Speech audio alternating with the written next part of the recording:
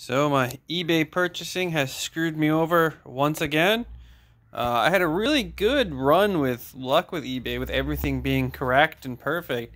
But ever since they've had their fitment guarantee ad campaign, it's been nothing but shit. Like, I've got the Camaro radiator over there, which this is a Camaro, but I ordered an FD RX-7 radiator, and now we're dicked over with this this flywheel for the 300ZX that also came with someone else's mail from Rock Auto, because the guy drop shipped the clutch from Rock Auto, which came perfectly and was the right one.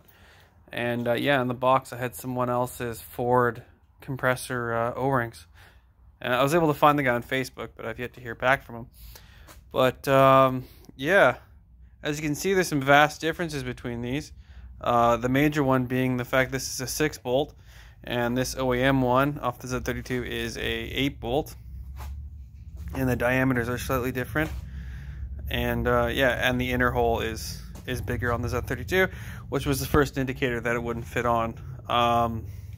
Yeah, it's weird. The part number is the right one though on the box, or at least it comes up with Z32. But yeah, just a little rant on the frustrations of having to go through eBay and going through a shipping box down in the States, because now I'm gonna have to return this because it's completely useless to me, as I don't know what it's actually supposed to be for, because the part number is saying Z32 non-turbo, and it's obviously not. So it's not like the radiator where it's like, well, they gave me a discount and I can use it on something else.